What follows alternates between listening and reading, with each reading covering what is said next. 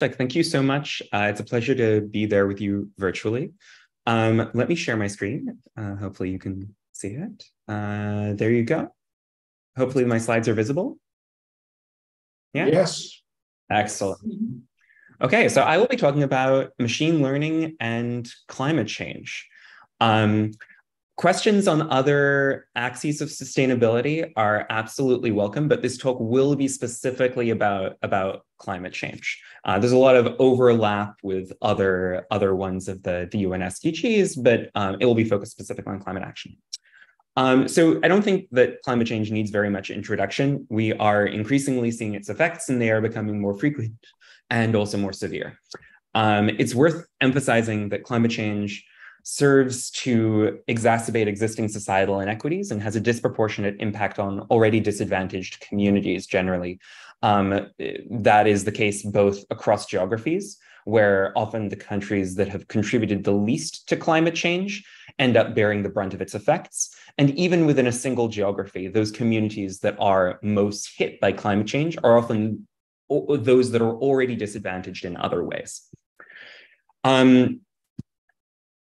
Climate change is not an on-off switch. How bad it gets depends on what we do now.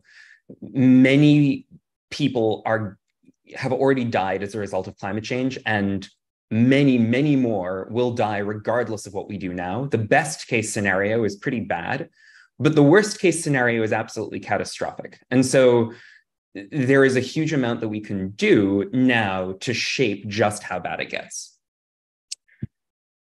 We need net zero greenhouse gas emissions by 2050, according to the UN's Intergovernmental Panel on Climate Change. That is not a target that we are probably going to hit, but it is the target that has been set as the goal for averting the most disastrous implications. We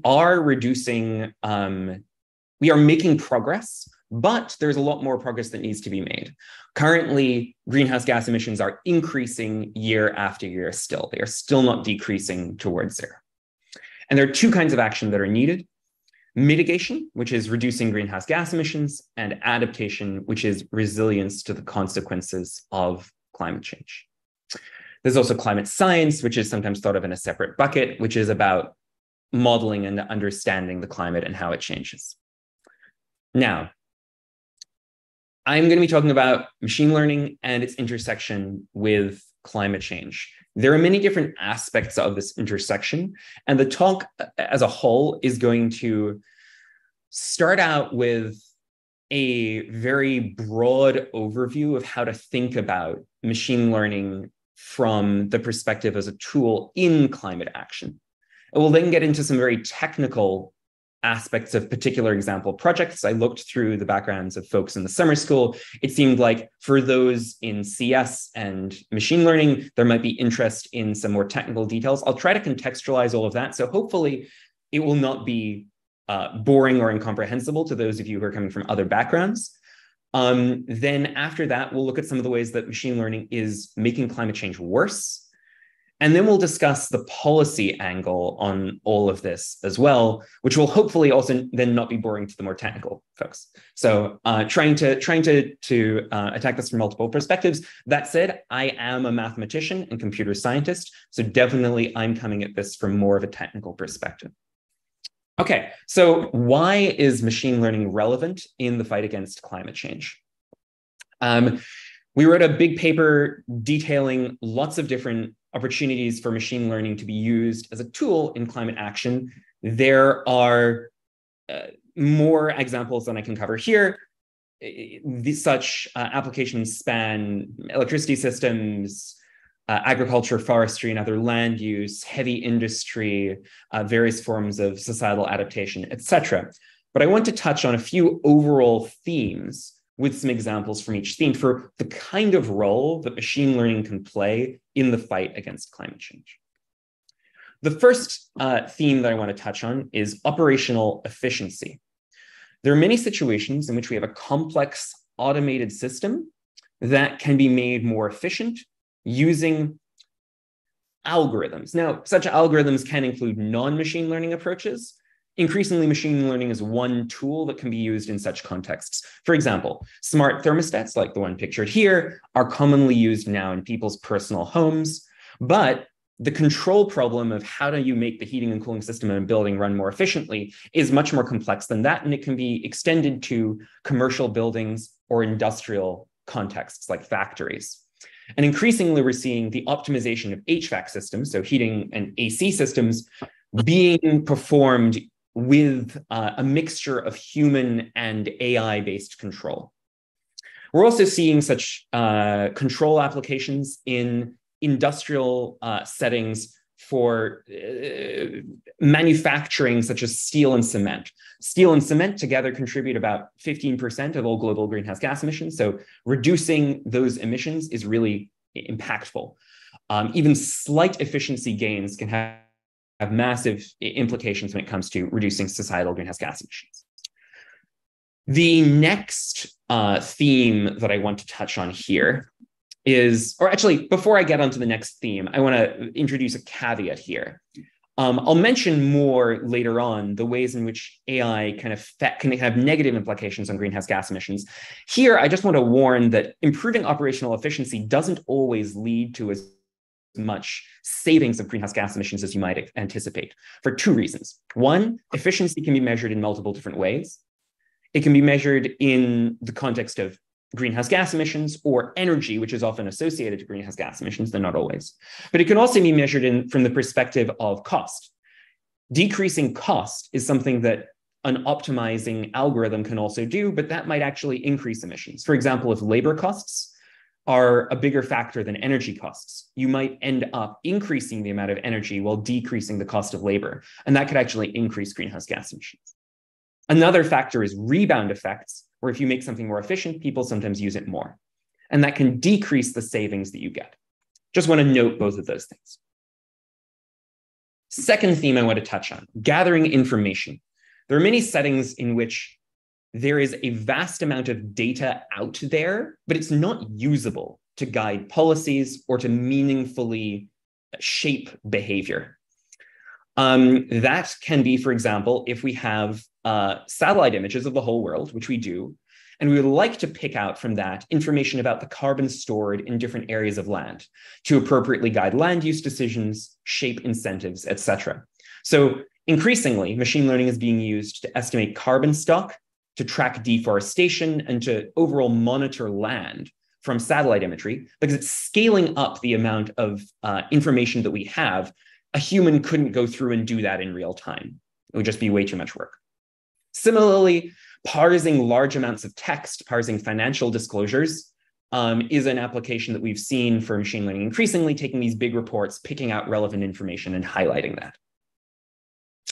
I do want to note, since everybody's really excited about GPT now, the applications there are not actually GPT. They're other kinds of natural language processing. GPT is a very unreliable tool in essentially every setting, and certainly in a climate context.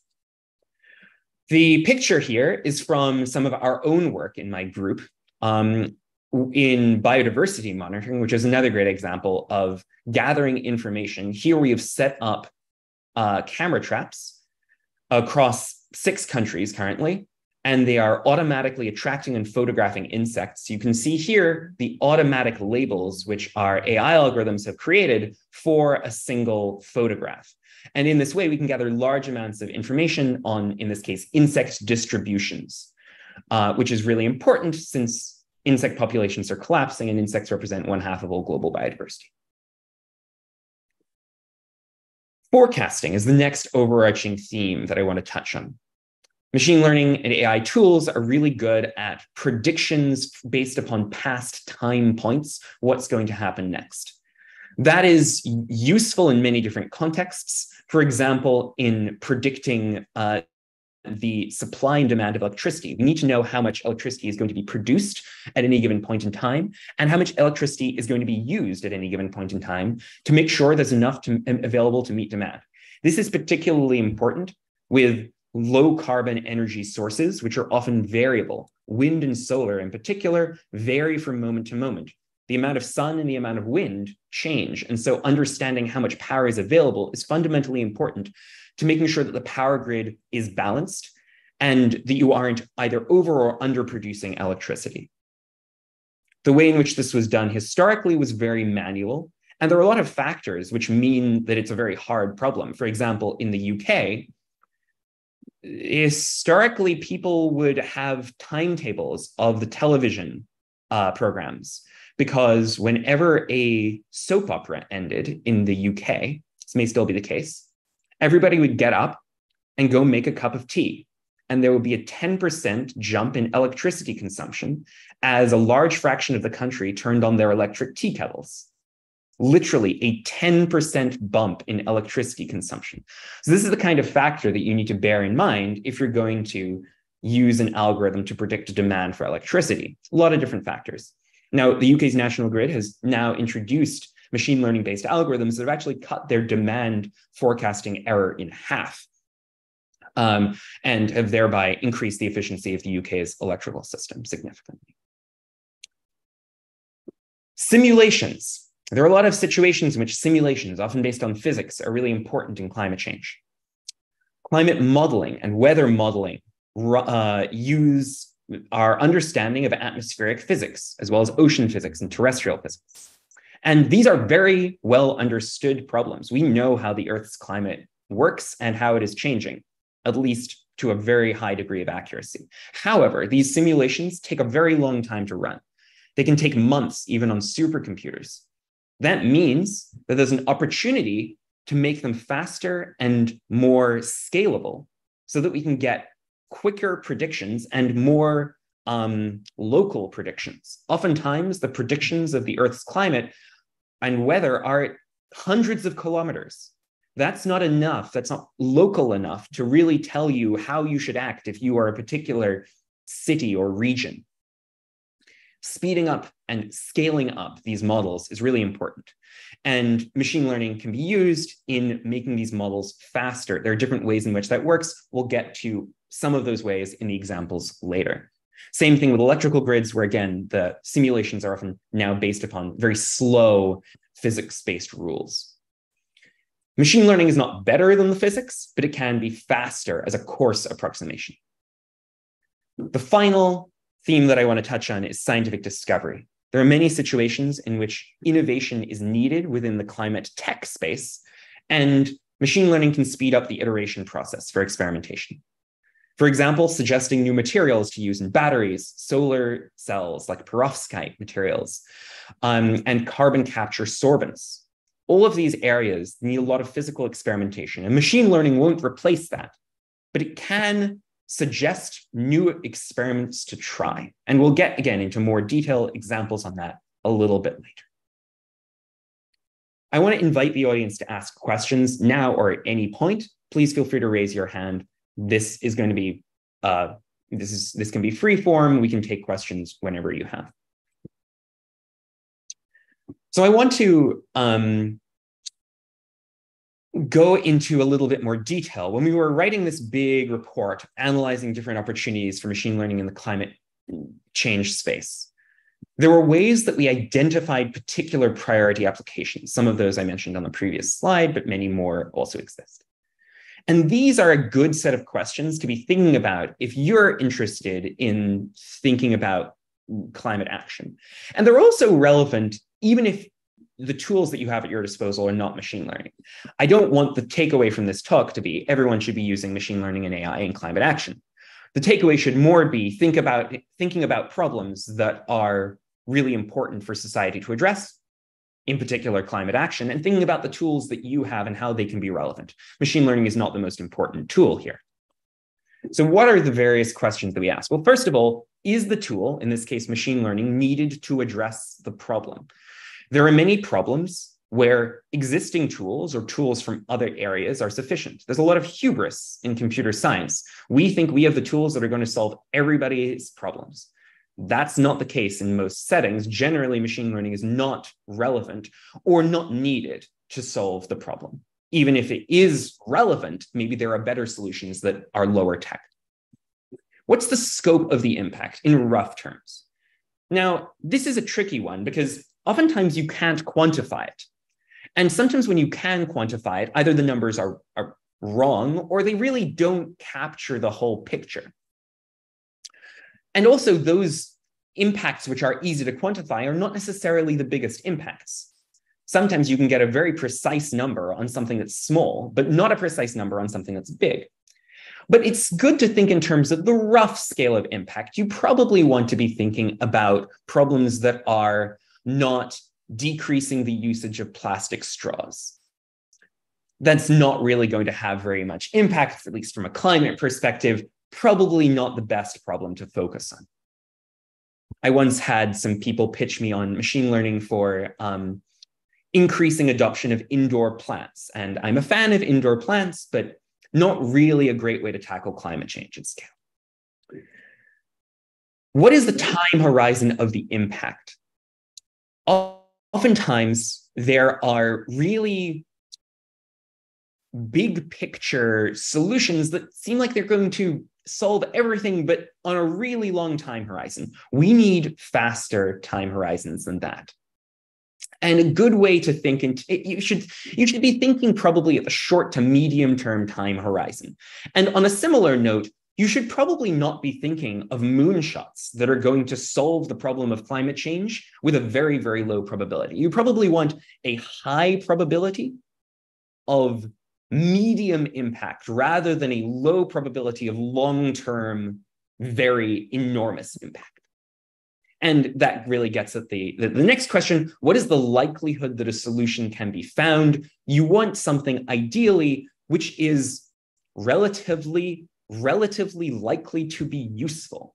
And that integrates both the sort of scientific uncertainties and also the difficulties involved in adoption and scaling. Sometimes something is scientifically possible, but isn't necessarily capable of being integrated into society at scale.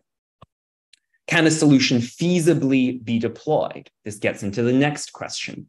Oftentimes, there are broader consequences and side effects associated with different climate change solutions. Those need to be borne in mind. Sorry, I'm getting my points out of order a bit here. With respect to deployment feasibility, sometimes something, again, is technically possible, but it's very difficult to scale up from an engineering perspective or from a societal perspective. So these are the kinds of questions which one should be thinking about in terms of understanding the kind of pathway to deployment. And in the context of side effects, obviously, we wouldn't want to solve climate change if it meant catastrophically impacting global health, for example. And understanding that sometimes there are side effects, for example, impacts on equity, that can mean that a potential pathway in climate action is less promising than one might otherwise think. Who are the relevant stakeholders who are involved in or affected by the application? It's really important, as we'll get to in a moment, to understand the full set of stakeholders involved in a particular solution. It's not just going to be machine learning. Understanding what stakeholders need is fundamentally important throughout the process. So with all of these questions in mind, let's think about broader considerations for the space of machine learning applied to climate action.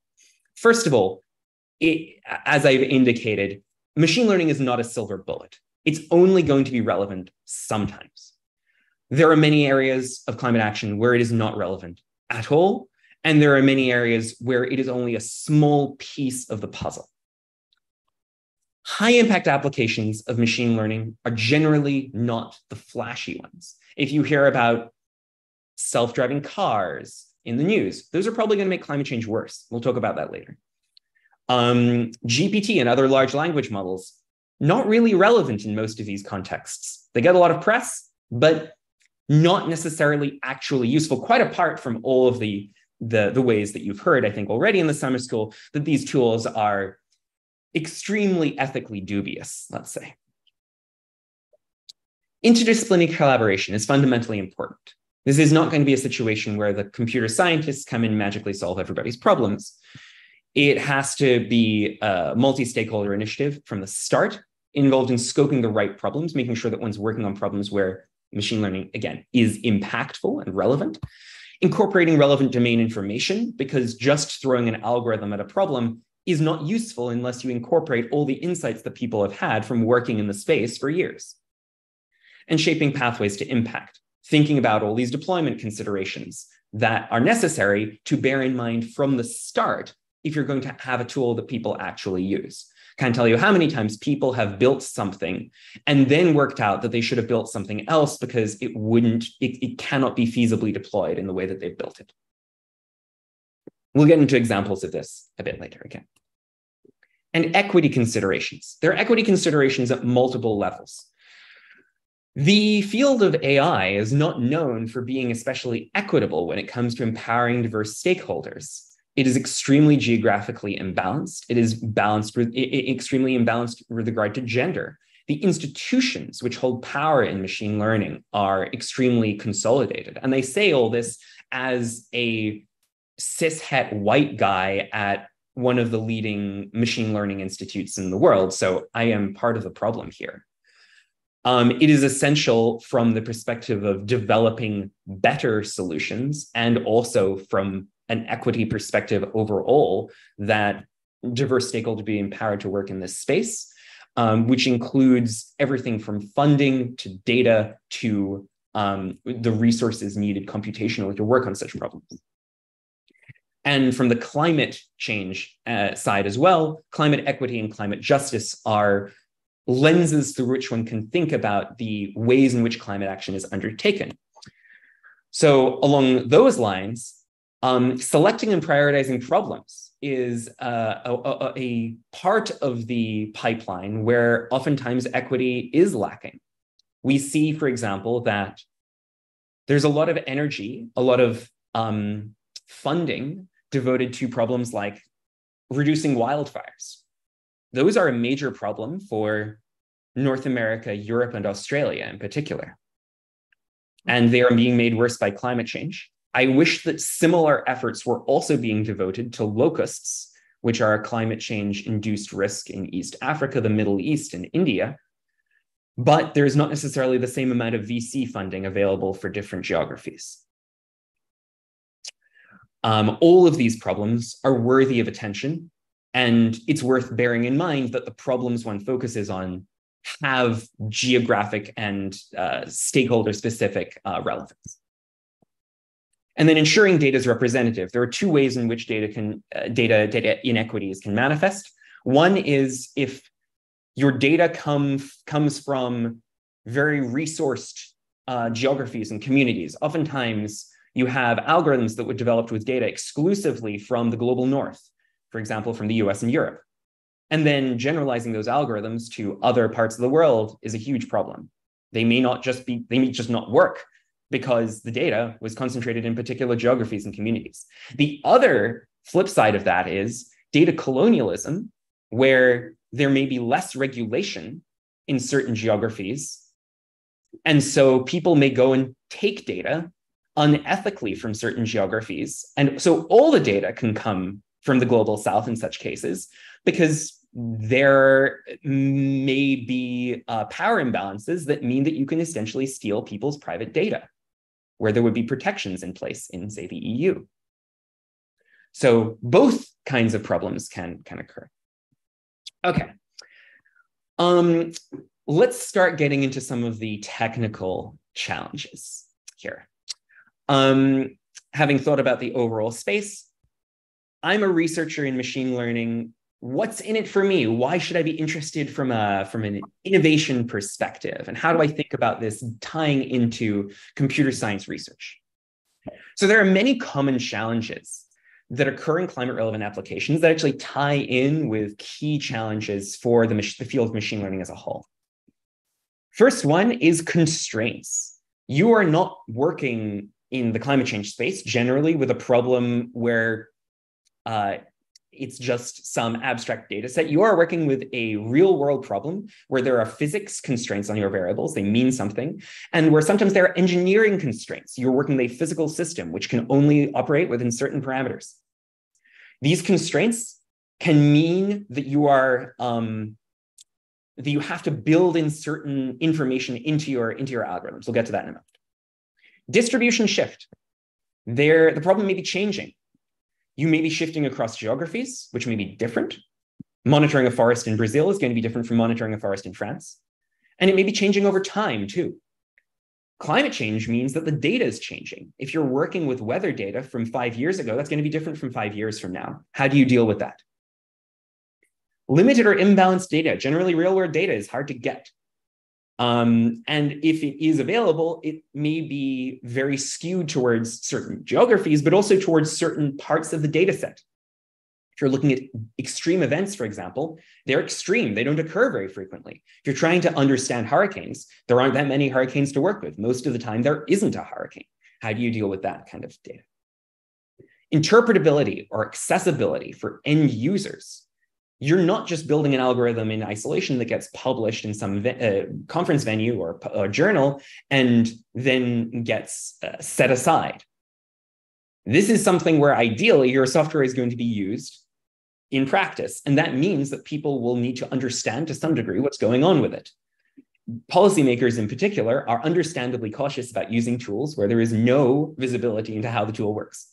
So interpretability, uncertainty quantification, broadly accessibility for end users, really relevant. And these challenges often take problem-specific forms. Thinking about how you can account for constraints on variables, those constraints are going to be different in different problem contexts. And so there isn't a one-size-fits-all approach. Using high-powered machine learning techniques naively in these contexts may not work. Oftentimes, these kinds of challenges are not what these broadly applicable techniques are designed for. You need more specifically tailored techniques for particular problems, or you need techniques that are addressing different challenges than just overall accuracy. The high-powered techniques may also work, but be overkill. Oftentimes, you want to come up with the lowest tech solution possible. Recognizing that maybe linear regression will do the trick, and even if you get a slight performance boost from using transformers, you shouldn't be using transformers because they're not as accessible. That is the kind of thing that happens a lot. However, I do think there is huge scope for innovation, and this is why I, as a computer science researcher, feel like I have a role to play. There is innovation needed, but it's not the same kind of innovation that we're used to in computer science. The innovation is not in developing sort of new methodologies abstracted away and working on these toy data sets. Where the innovation is needed in structures for integrating powerful existing tools with domain information, rather than trying to learn everything from the data. There's this paradigm in machine learning often that you just throw enough data at the problem and it works. This is generally really, really bad in actual applied domains. Both you don't have enough data to do that, and also it doesn't work. You can't throw more data at a problem and respect conservation of energy.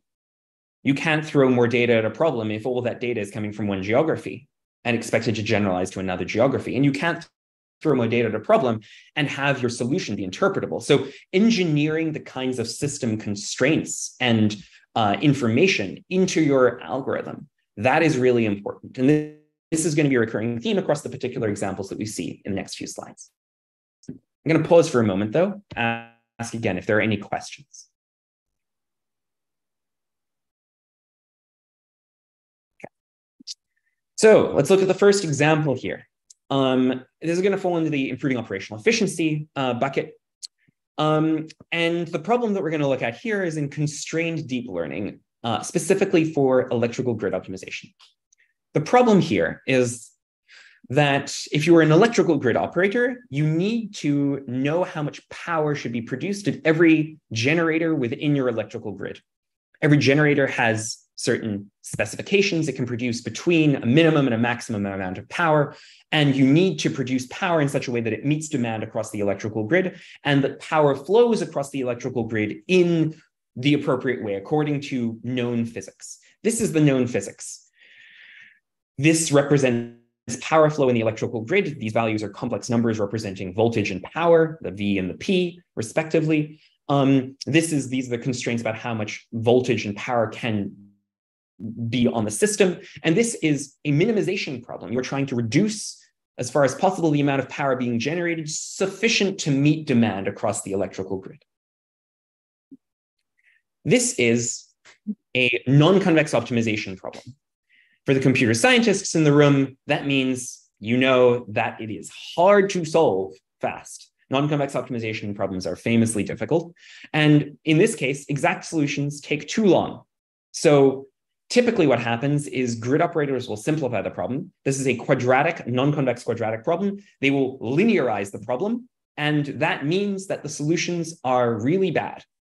They're fast, but they are really bad. And that means that in practice, you end up wasting large amounts of power, especially with solar and wind. So how can we do better? How can we stop overproducing power and better integrate solar and wind into the power grid?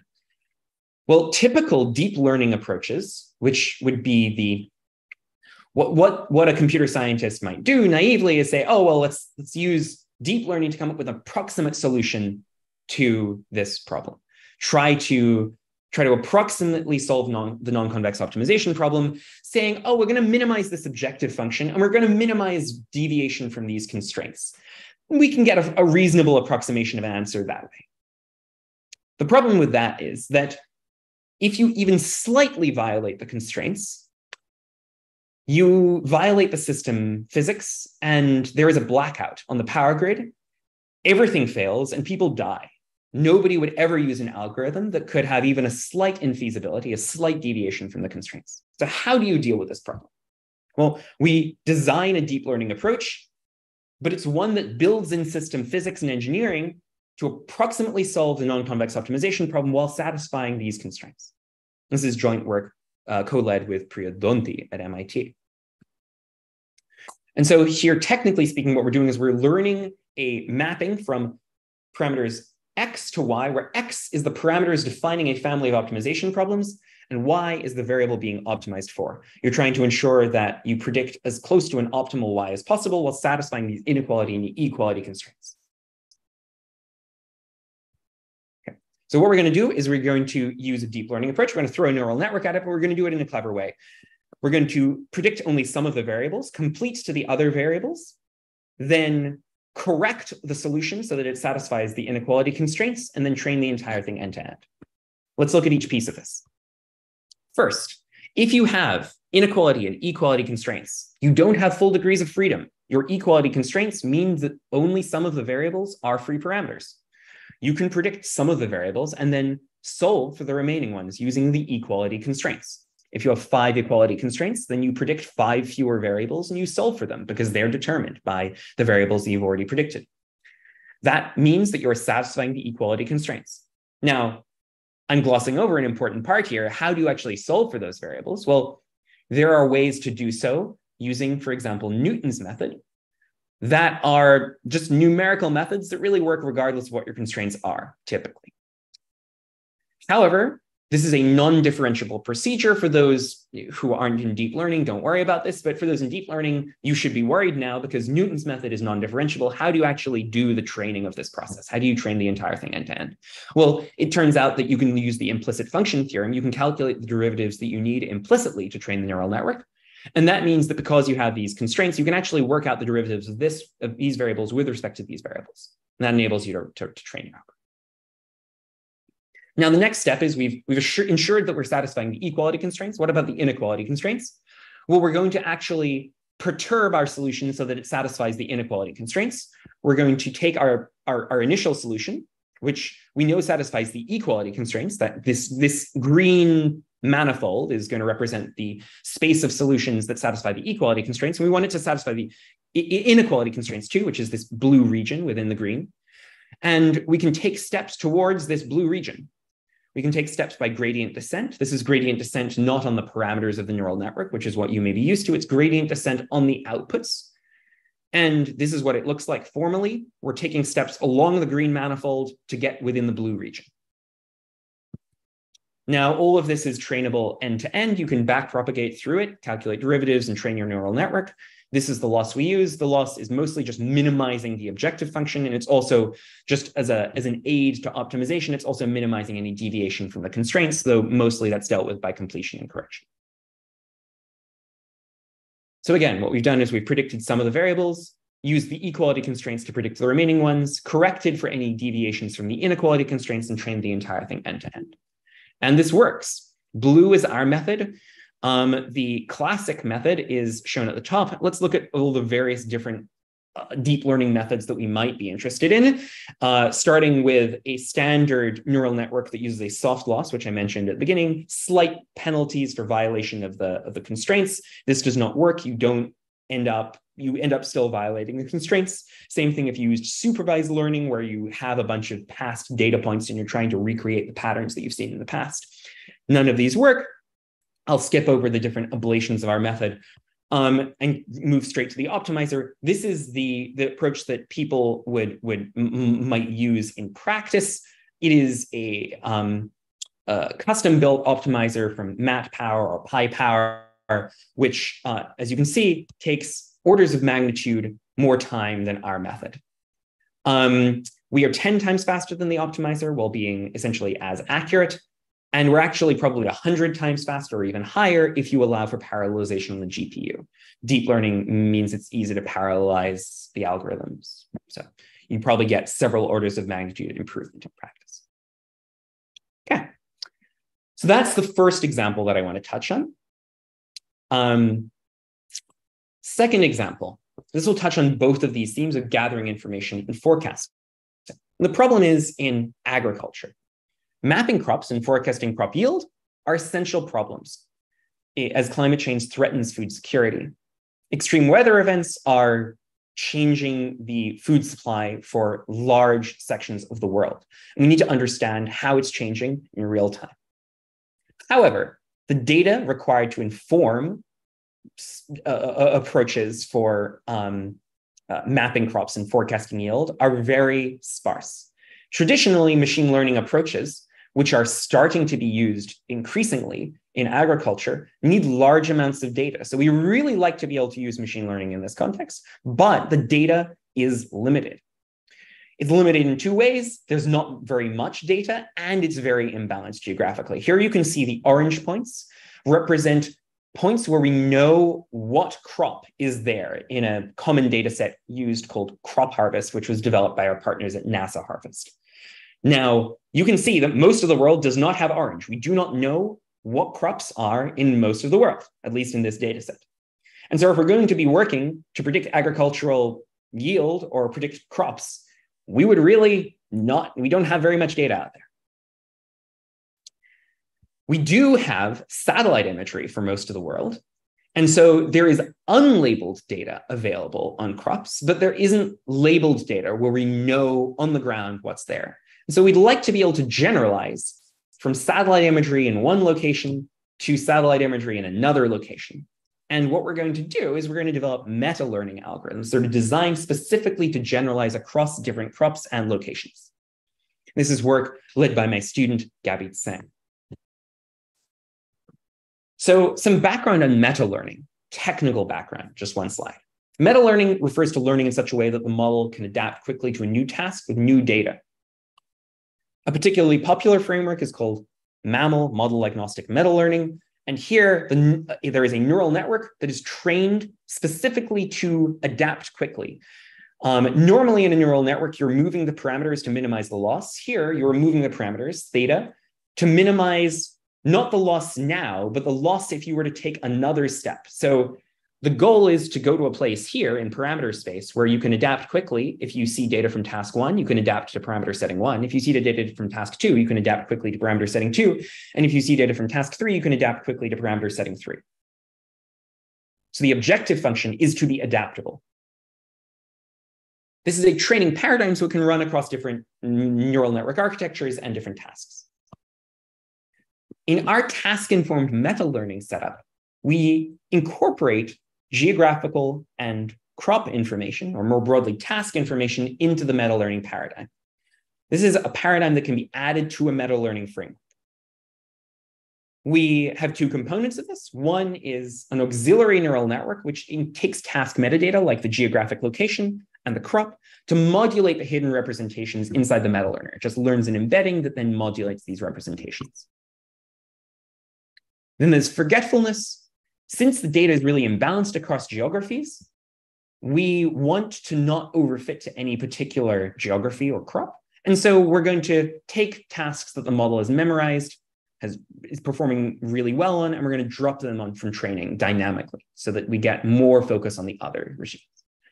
Together, these two things are really, really useful. And so what kinds of things are we looking at? We're looking at kinds of tasks where, for example, and let's go back to this picture here.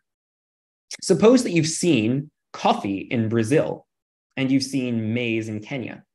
Can you generalize to maize in Brazil or coffee in Kenya? Can you generalize to coffee in Ethiopia, where you might not have any data? And we can do this. We can generalize to many different geographies, many different tasks. This figure is just a bunch of numbers. This is comparison against various other methods. You can see that the task-informed meta-learning framework is outperforming the other methods. But I want to move on to this next figure, which really shows the value of the method. Here you can see the amount of new data that you need in order to get to a good performance. For a standard approach like MAML, the accuracy is not very good until you've seen quite a lot of data. These curves increase. For our approach, you don't need to see really any data. You can actually do zero-shot learning in a new geography, in this case, Togo, where the model is able to generalize without seeing new data because it has this contextual information to draw. This is for classification task. Is it a crop or is it not a crop? Here it's a classification task. Is it maize or is it not maize? And here are similar results for crop yield prediction, where this is a regression task instead of a classification task. And again, we perform really well. Okay, moving on to the next example I want to touch on. This is gathering information again. And this is really focusing on broad technologies for remote sensing across many different areas: agriculture, forestry, other things. Many climate relevant applications of machine learning involve remote sensing from satellite imagery. And here we see how the field of machine learning has been shaped by the priorities of certain benchmark data sets, what was easy, what was assumed to be the natural problem to work on, where the natural problem was maybe more about data available on the internet and instead of problems that people cared about in practice.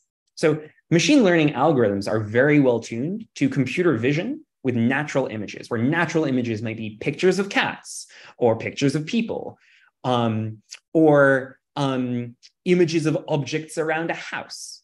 These are the kinds of things which occur frequently in the ImageNet database, the MS COCO database, all these problems that machine learning people typically work on.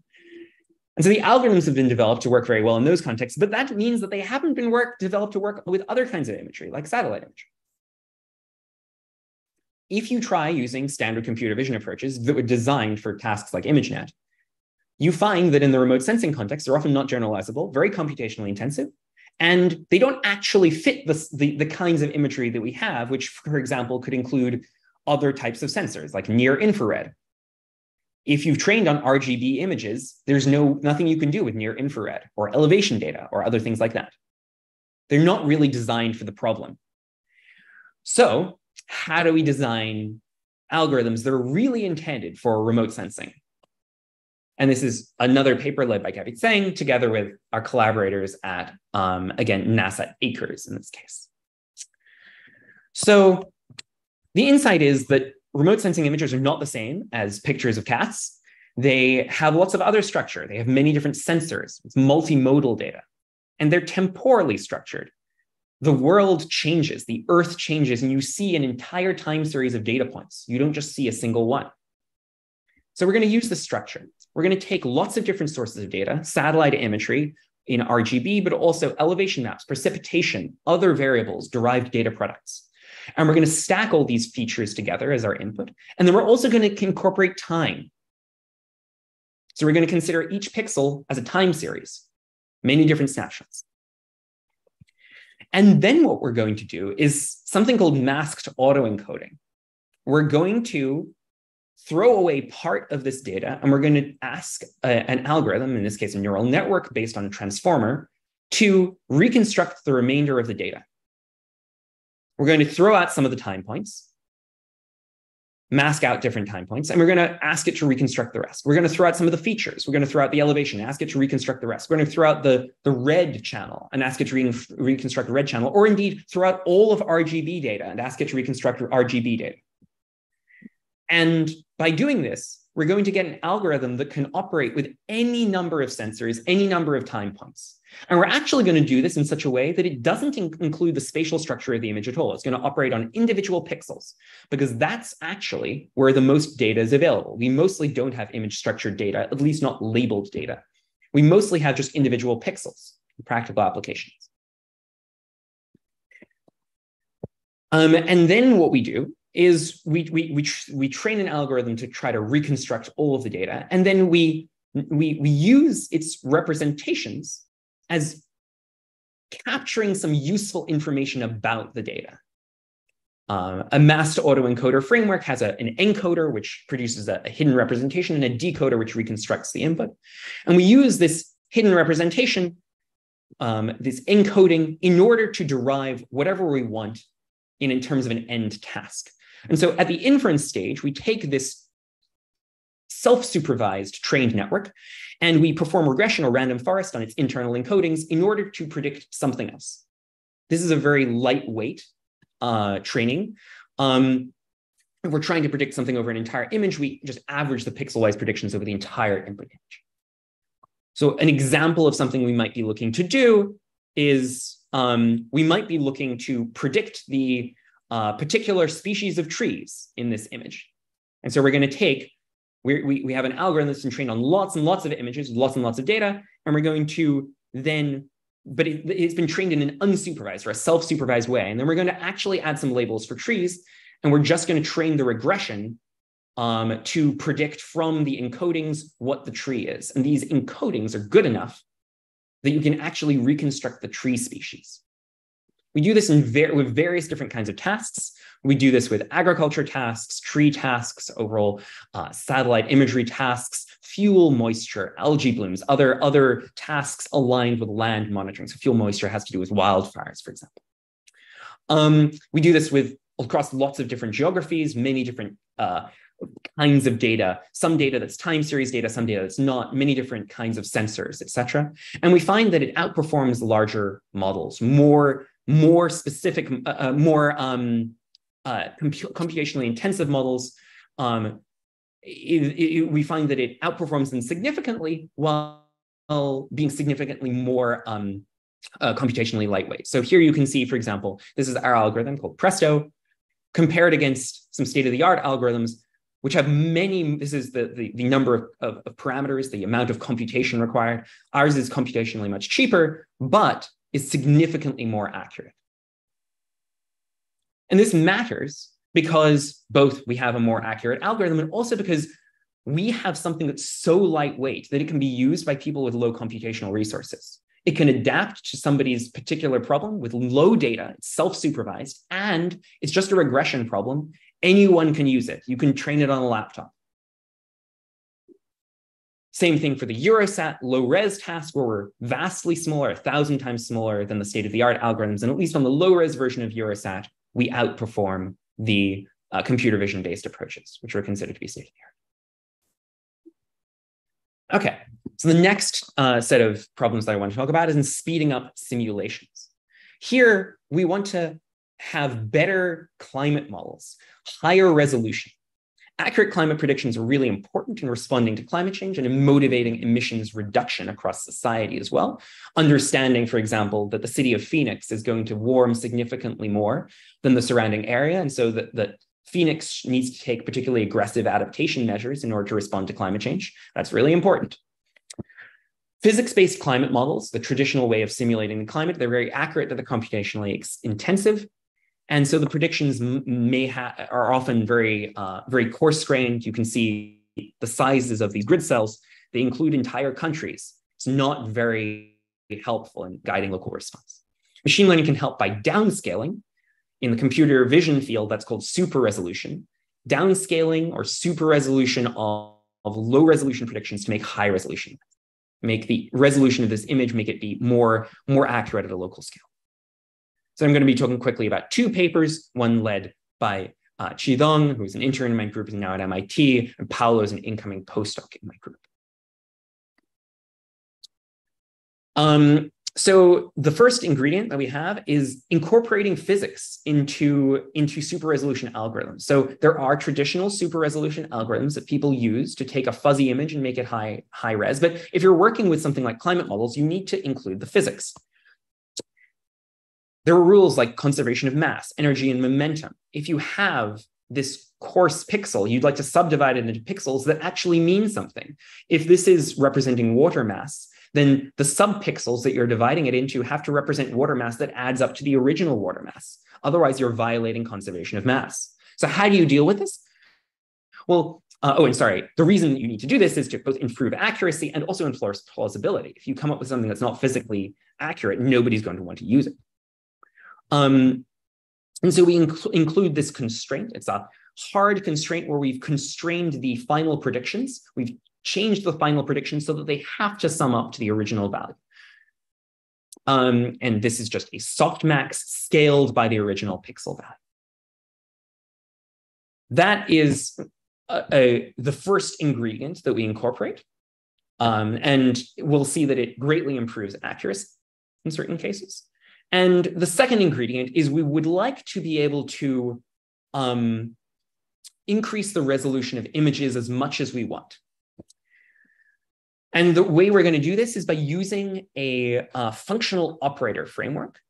A functional operator is a map between functions. And you can think of an image instead of as an image where it has certain pixel values, you can think of it as a discretization of a function. The function is in some sense the ground truth, the real world, infinite resolution version of the image. So for example, my hand, if you take an image of my hand, it has discrete pixels, but the actual hand is a continuous thing where there aren't individual sort of pixels. It's not pixels, it's infinitely high resolution. So Fourier neural operators are a way to use a neural network to learn a functional operator, to learn a map between different functions. And they work in the Fourier domain, which is just another way that you might consider different functions if you aren't familiar with Fourier decompositions. So the way that people use these things has typically been to learn infinite resolution solutions to differential equations, to simulate things like the Navier-Stokes equations, which govern fluid flow. The reason why people often work with fluids is because the Fourier domain is very well suited to this. And so we're going to use this framework for doing super resolution, for doing downscaling. We're going to take the input as a low resolution image and the output as an infinite resolution image, a function. We're going to try to learn a function. We're going to try to take the discrete image. We're trying to get a function out. So something that is arbitrarily high resolution. And what we're going to do is we're going to take a neural network, we're going to process our original image. We're going to then do discretization and inversion to interpolate that to a function. And then we're going to have another neural network that maps this function to another function. And this is the Fourier neural operator. I'm not going to really go into the details here, but the point is that we actually map not just from an image to a high resolution image. We map from an image to something that can be any resolution. We can increase the resolution by 100 times this way, or 1,000 times. It may not be very good. If you asked it for 1,000 times resolution increase, it would not be especially accurate, but it would be more accurate than anything we've seen in the past because it is learning a function, not learning an image. And it actually doesn't just have this infinite resolution ability, it actually improves upon downscaling at a fixed resolution. It can take the predictions of a it can take it can improve even in the fixed resolution setting. It can improve the kind of super resolution that you get even upon state of the art there. I'm going to gloss over these figures in the interests of time, but the really quick version is that our approach, the downscaling Fourier neural operator, is better across different tasks significantly than every prior algorithm that's been used in this context. And it's better both at the task it was trained on, in this case, 2 times downscaling, two times super resolution. And it's also, and that's in blue. It's better at that task, but it's also better at the green task, which is 4 times downscaling, which is a thing that it had never seen before. It's better than the algorithms that were trained on 4 times downscaling, even though it's doing zero-shot generalization to this regime. That is more technical details than are necessary. The final example that I want to touch on is in scientific discovery. And here the problem is that we need to decarbonize a lot of sectors that are reliant on fossil fuels in a way that isn't just about electricity. Heavy industry and transportation rely on fossil fuels being a really dense source of power. Aviation, for example, you can't use batteries in aviation. You need fuel. You need a liquid fuel that can store energy really well. And in these contexts, there is a need for converting electricity, which ideally will be converted more and will be created more and more by low carbon sources like solar and wind. There's a need to convert such low carbon electricity into fuels that can be used in place of fossil fuels, like hydrogen. Electrocatalysts are being designed across materials science, but they require quantum chemistry simulations that are very computationally expensive. So increasingly, we're seeing machine learning algorithms being used to help design new electrocatalysts to save the time of the exact quantum chemistry simulation, density functional theory. So we work specifically on graph neural networks, which are a common technique for analyzing the properties of molecules and non-molecular compounds. But the problem with existing methods is that they are still quite time intensive, quite computationally complicated. These are papers led by Alex Duval, Victor Schmidt, and Alex Hernandez Garcia. And we're working specifically on electrocatalysts for low carbon energy applications, what's called the Open Catalyst dataset. A key challenge in materials modeling is invariance and equivariance, that the same configuration of atoms, if you rotate it or translate it, it should have the same underlying properties. We want any kind of algorithm that's predicting properties of molecules to be able to ignore the spatial configuration. And the ways in which this has been, there are two words here I should define. Invariance means that the output is preserved under transformation of the input. For example, predicting energy, which doesn't change if you rotate the input. Equivariance means that if you rotate the input, the output is rotated too. For example, force is a vector quantity, not a scalar quantity. If you rotate the input, you want the output to be equivariant. You want it to rotate as well. A common solution is really complicated mathematically. Bessel basis functions, the Clebsch-Gordon tensor product. I don't even know what these things are in all cases. They're basically mathematicians just being really excited that we get to use complicated math. And we come up with a much lighter weight, much less complicated and much quicker solution, which is to outsource the equivariance and invariance to the data. I'm going to gloss over the details again for the sake of time, but it's basically a data augmentation procedure where we transform the input in various different ways, average it, and show that you can get output that is guaranteed to be invariant or equivariant up to transformation using this thing called frame average. The point being that we can get an output that is extremely fast. This is speed. So we are as fast as the fastest algorithms.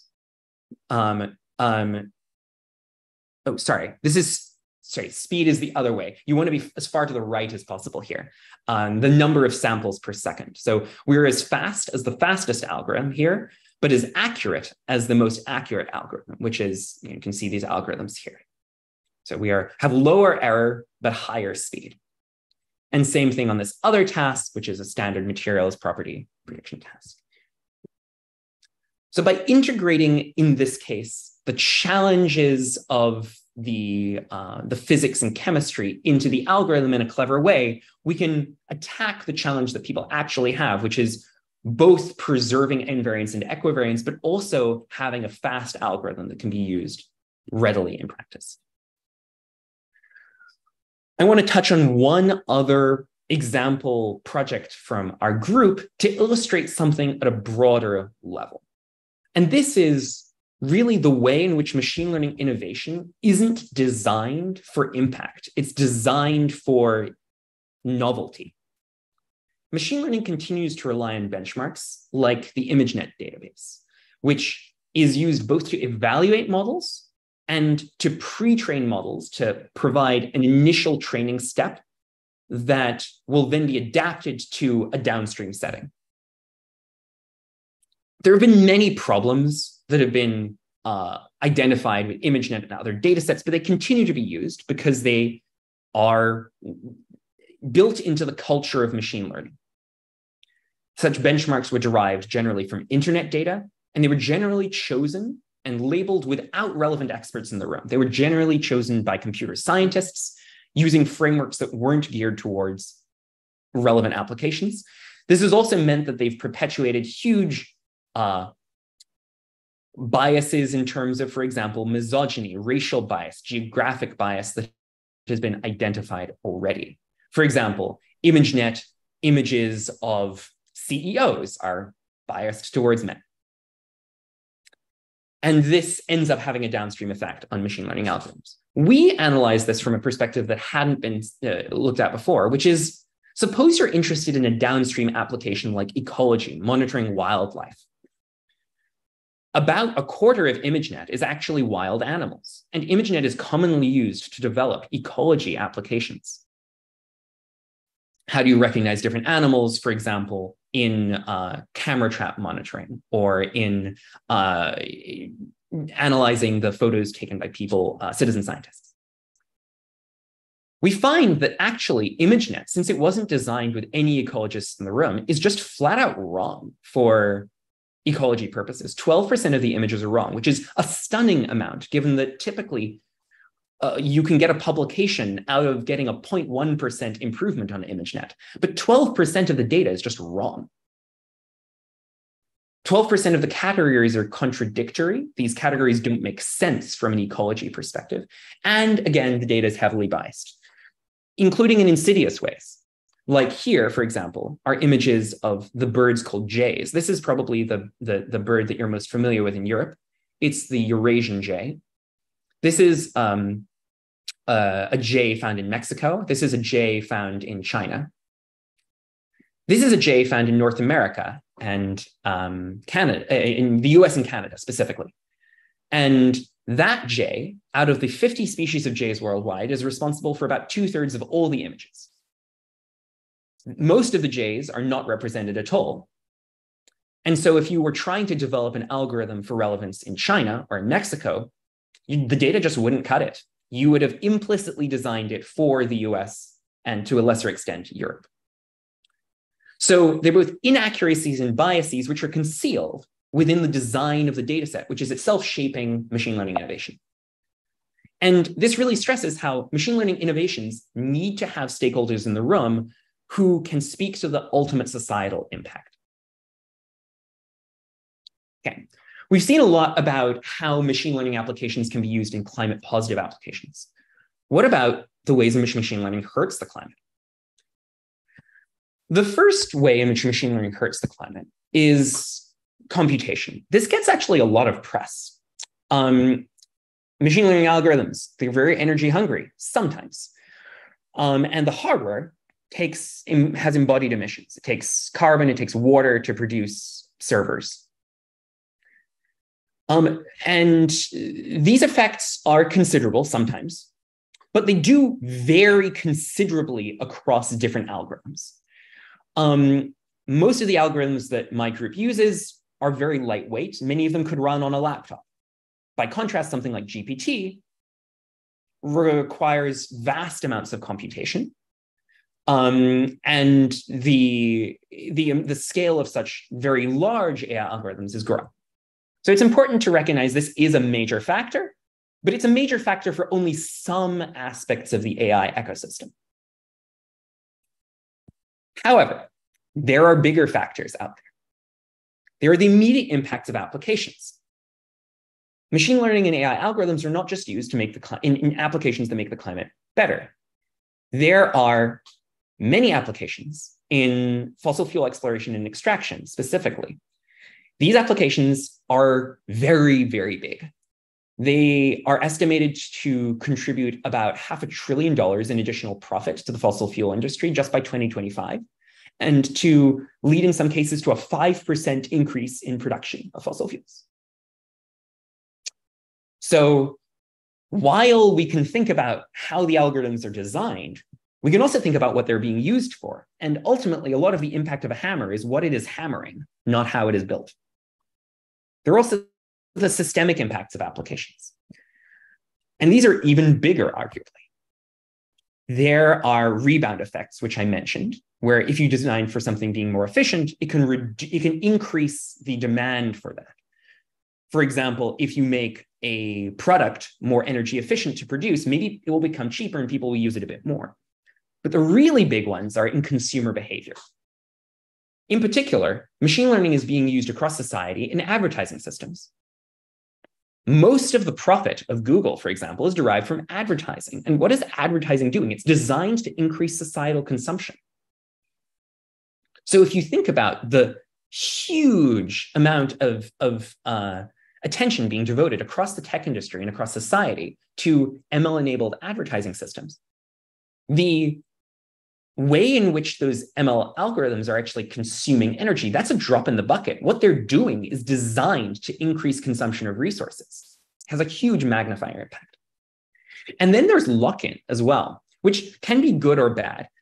By using a technology like AI to make a particular aspect of society more appealing, you can induce lock-in to that particular mode of doing things, like self-driving cars.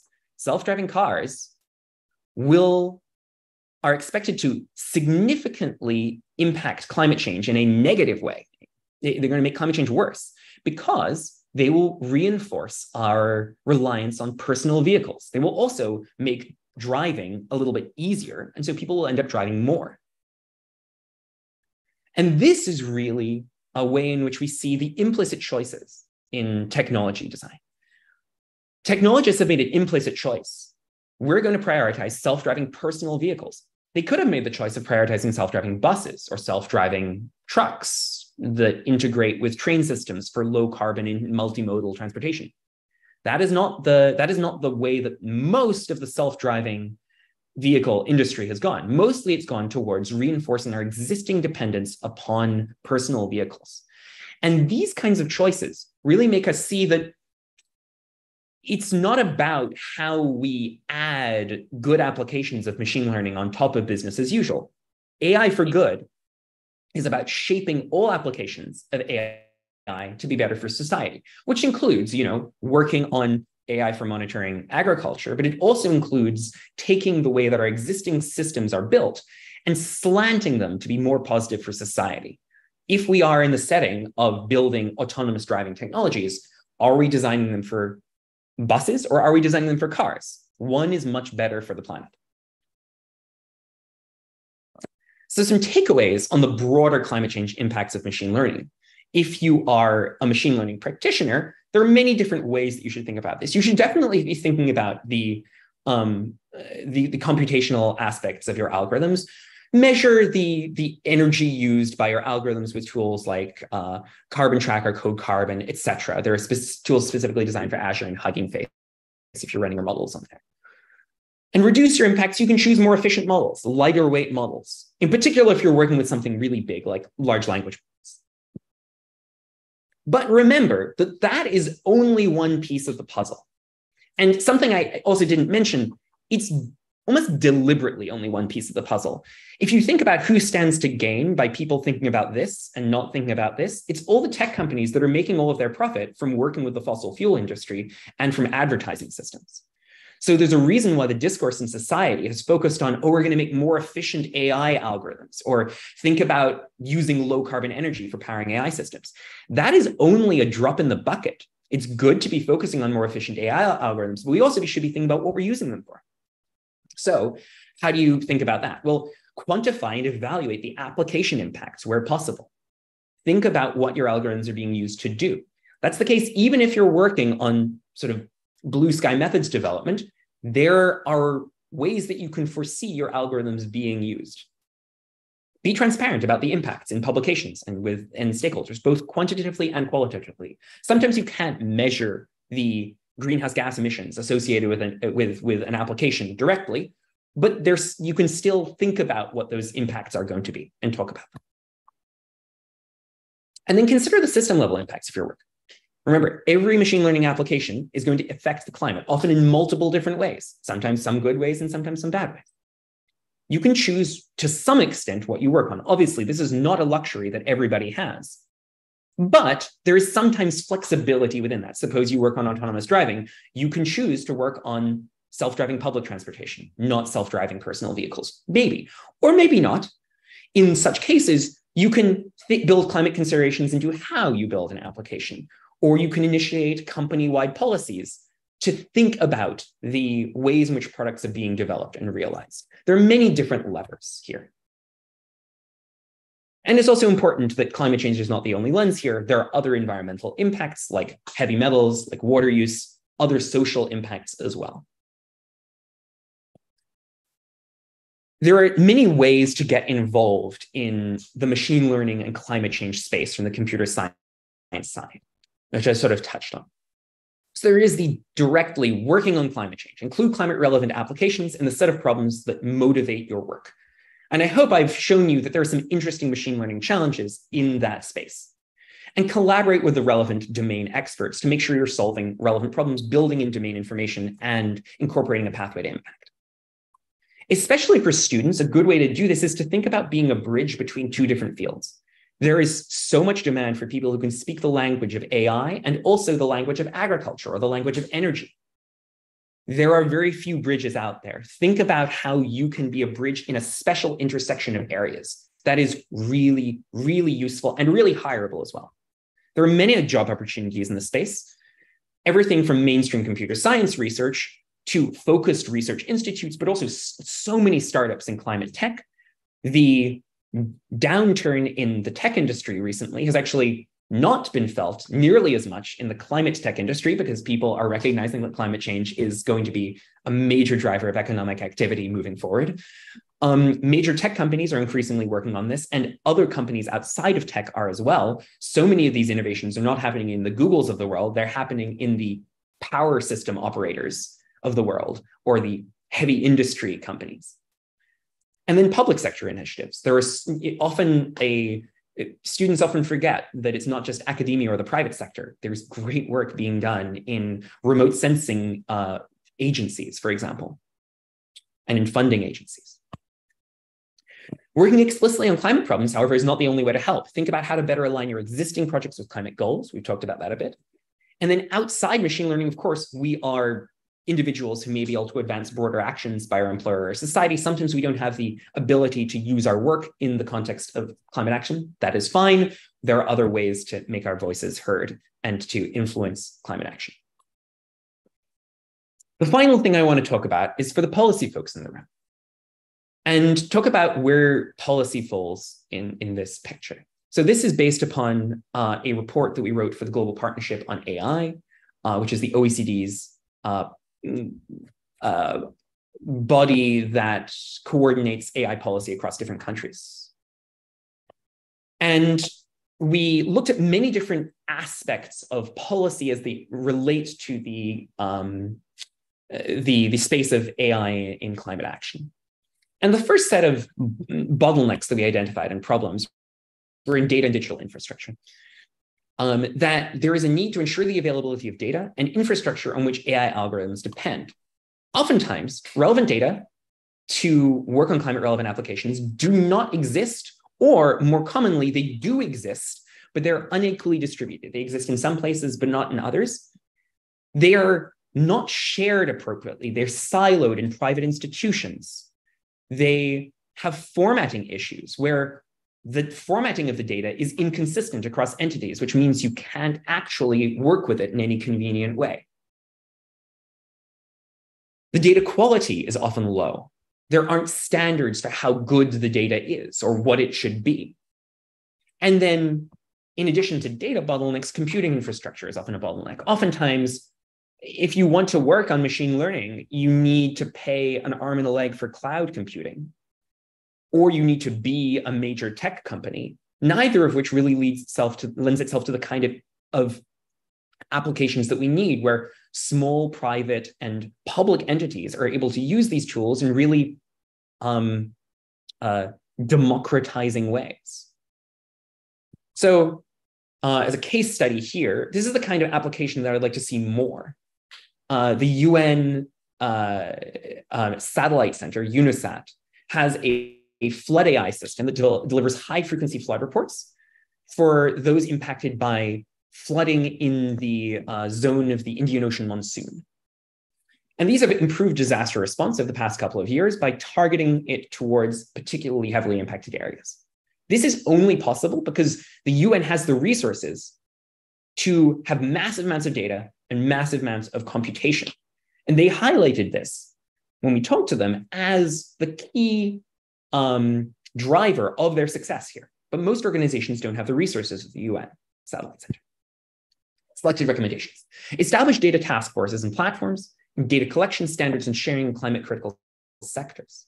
We hope that this will be a priority for governments moving forward to ensure that the data that exists is benefiting the public and that it is being designed and used in the most responsible way.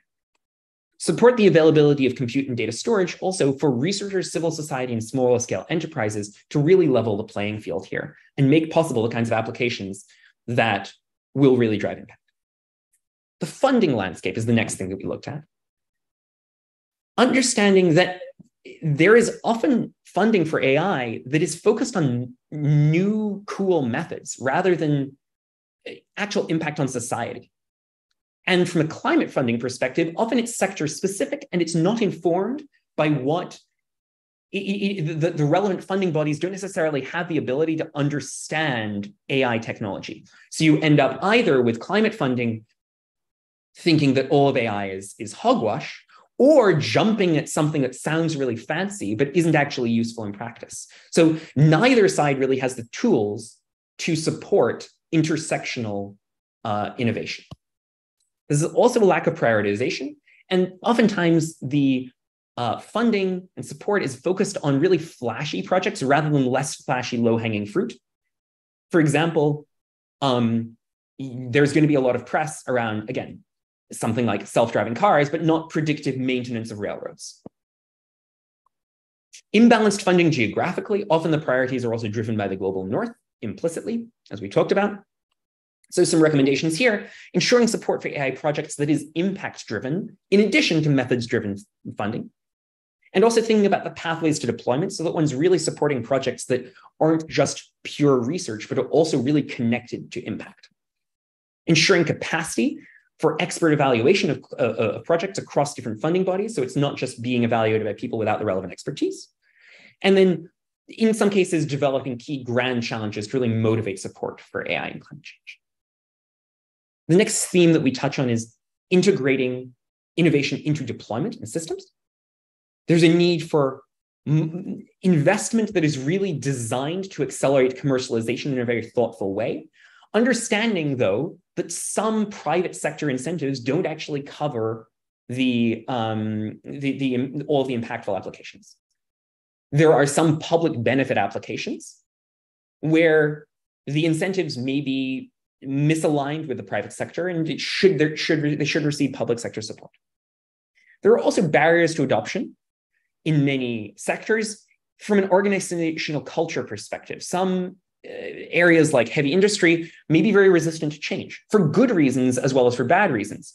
For good reasons, if the system works, why change it? And also, if your system is security critical or liable to be hazardous if it fails, then I can understand why you want to have a lot of system guarantees in place and be really slow to adopt new flashy sounding technology. There also may be legacy infrastructure like old operating systems or software that really don't interoperate with new technology. And then there may be a need for reliability or security guarantees in some sectors. So some recommendations here are really to develop cross-sectoral innovation centers that can incubate projects, bring the different stakeholders together to ensure that projects are being innovated on in a way that bears in mind deployment considerations. A great example here is the Learning to Run a Power Network competition, which brings together grid operators, in particular RTE from France, in order to validate the use of reinforcement learning approaches in power grid optimization. And since it was designed by power grid operators, the innovation is shaped by what they will actually be using. And there's a need to develop and maintain non-commercial public interest applications like using satellite imagery to track deforestation or greenhouse gas emissions, like the Climate Trace initiative. These are necessary to ensure the broad scope of applications in this area is supported. I've touched a bit on reducing AI's negative impacts on the climate. From a policy perspective, we need to make climate change a central consideration in fostering the development of AI-enabled technologies in general, not just explicitly AI for good applications. The language that we drafted on this has been integrated into the tentative language of the EU AI Act, but we need to see that being incorporated into other AI acts, and we need to see it actually being deployed in a meaningful way. And then we also need to set reporting requirements for the life cycle emissions associated with the development and use of AI, not just energy from computation, that is a major thing, but also what it's being used to do, really recognizing that it's a full life cycle. And then capacity building. I'll go through this really quickly, but we need capacity across lots of entities which don't have AI expertise. We need to implement upskilling programs to train folks in the public and private sectors give them AI literacy to work with these tools because they're going to be engaging with them. They need to know where they are relevant, not relevant, how to think critically. And there need to be secondment programs to encourage AI experts to go into climate relevant sectors. And there need to be also support for trusted solutions providers and auditors who can support work in this area. Right now, often people turn to the big tech companies because that's all they know. But there should be more of, and there already are lots of small focused solutions providers who are focused on local or regional needs and focused on sector specific needs. And that's the kind of broad ecosystem of innovation that we need. Okay, so that's some policy considerations. I want to end by giving folks resources for learning more. I am a co-founder and chair of Climate Change AI, which is a global nonprofit that catalyzes impactful work at the intersection of climate change and AI. We provide various forms of resources, reports for everybody from researchers through policymakers. The reports that I touched on are from Climate Change AI. We run conferences and other events at the major AI conferences and at the UN Climate Change Conference, the COP. We also have a summer school, which is open to applications from any field, not just from computer science. We specifically bring in cross-disciplinary and cross-sectoral cohorts. There's a virtual component to the summer school, as well as an in-person component. You can do either you can do the virtual component or the in-person component. Stay tuned on that for next year. We have funding programs where we've already given away many millions of dollars to innovation in this area. We have a newsletter, which I would highly encourage anybody to sign up for who is interested in news within the area, whether it's job postings from in relevant bodies, new papers, data sets, etc. We host various other events like webinars, and I encourage you to check out more of our resources on the website or on our social media. There are other organizations as well that focus on specific elements of this space. I'll let folks look really quickly over this, maybe take a photo if you want to, and I'll share my slides afterwards if I can. These are just for specific communities, like if you're interested in AI and energy or AI and biodiversity. And as usual, there is more info in our newsletter at Climate Change AI, where we try to provide jumping off points for these various different other communities. There are also data sets and challenges for getting started in the space if you are looking to try some machine learning algorithms on a problem in biodiversity or land use, et cetera. Check these out. And thank you for your attention. I look forward to a few questions as there is time.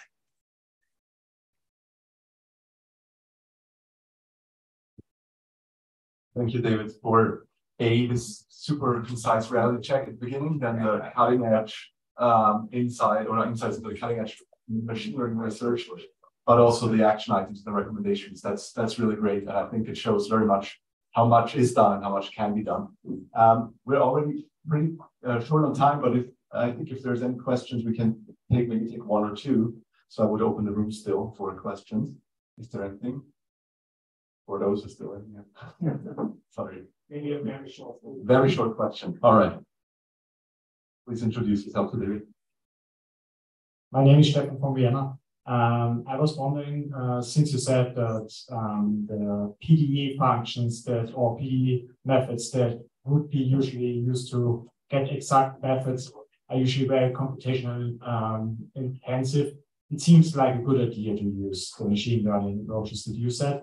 But on the other hand, if we use it on things like smart grid, and there is like a blackout because of those machine learning algorithms that we use, then we seem to have no accountability for anything that may happen. For example, a large-scale blackout in Austria would also mean like a disruption in water supply to Vienna, a city of 2 million people. And how would you see these kind of paradoxical things? So this is why we try to build guarantees into algorithms that are being used on the electrical grid so that we know that they're not going to lead to a blackout. I would also note, however, that there isn't actually any guarantee in ACOPF that the solution is going to be feasible either. In the methods that are typically used, this is getting a little bit technical, but the way in which people will typically solve ACOPF is that they change it to DCOPF. But the DCOPF approximation isn't necessarily going to be feasible either. So they still have to test that. In these cases, AI is just a better heuristic. People are often already using heuristics because the exact solutions are too slow. And so in some sense, AI is just a better heuristic than the heuristics which are being used. But of course, yes, we want to build guarantees into the AI systems, and that's what we're doing. So I think it's two things: recognizing that the existing systems don't necessarily have the guarantees that we would like either. And second, building those guarantees into the AI systems. Thanks. I think a very, very interesting research direction in general for machine learning. But we're out of time. So thanks again, David. And another round of applause for David, please. Thank you very much. Please feel free to send me any questions. You can find my contact info very readily on my website.